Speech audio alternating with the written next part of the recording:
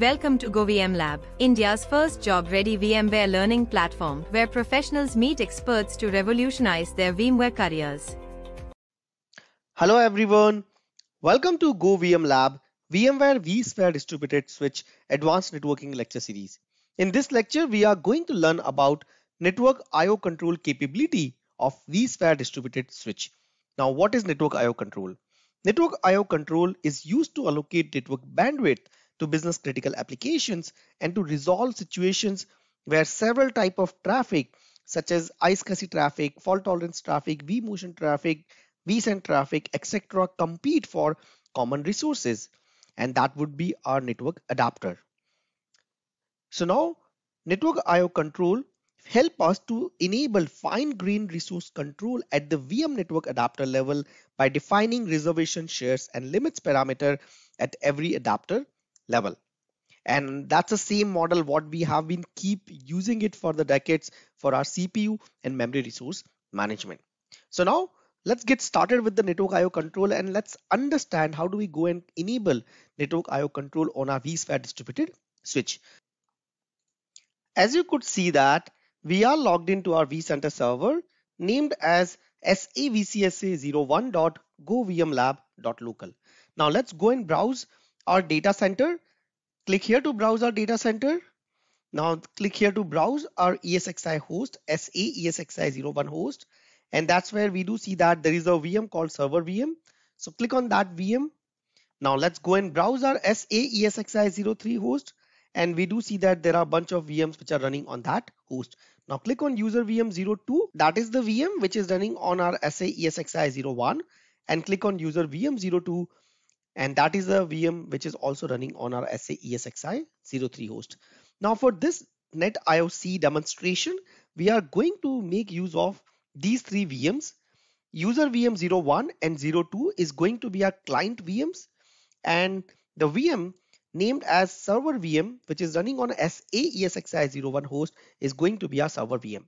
So we are going to use open source utility called netperf for traffic generation, and that's a client server based application, and that's where server VM is where we would be running net server, and user VM01 and user VM02, as you do see that, is going to be our netperf client. So now click on putty, and that's where you do see that we have already created a putty sessions for these VMs. So click on server VM. Let's run the command ifconfig, and you do see that the IP address of our server VM is 172.20.10.221. Now click on user VM01, which is going to be a client VM. Run the command ifconfig. Let's make a note of the IP address, and the IP address of our very first client VM is 172.20.10.223.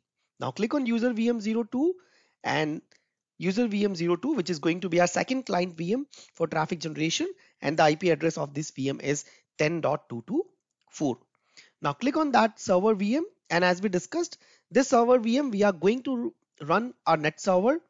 So that's where let's run the command net server -p1234. Now what it does, we are going to initiate net server on the port 1234. So that's the command what we are going to run it. Press enter key, and as you do see that the net server has been successfully started on the port 1234.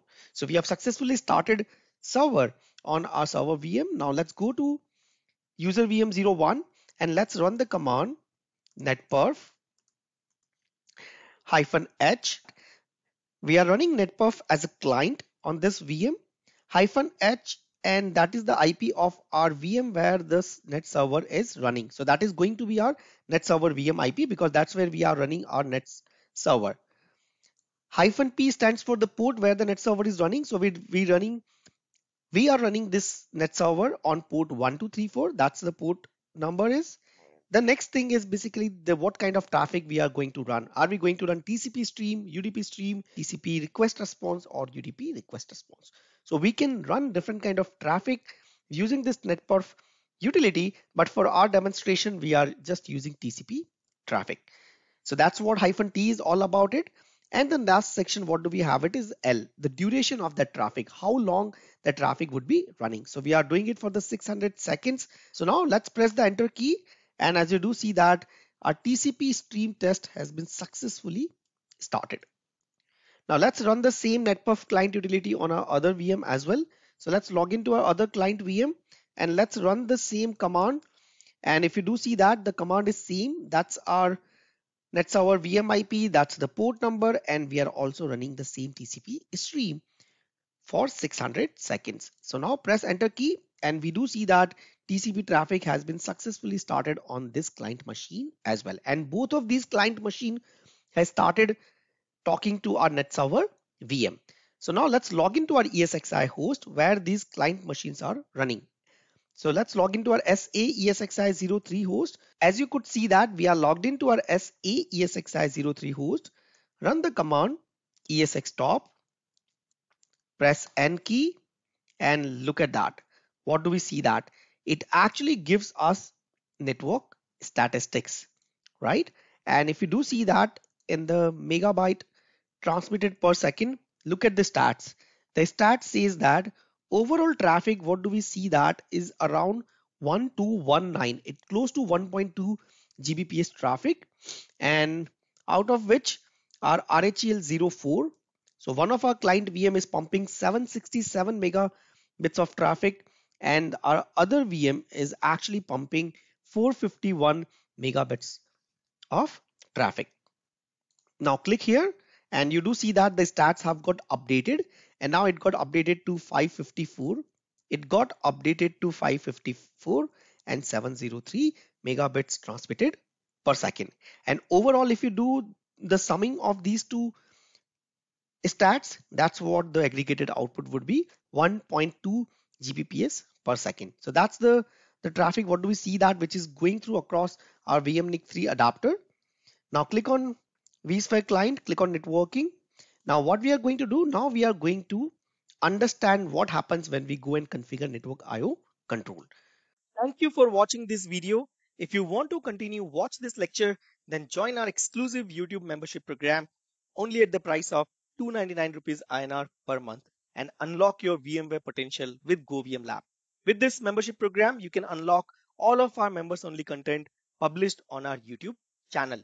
You can watch out the videos presented on your screen to know the benefits of GoVMlab subscription as well as the membership program. Thank you.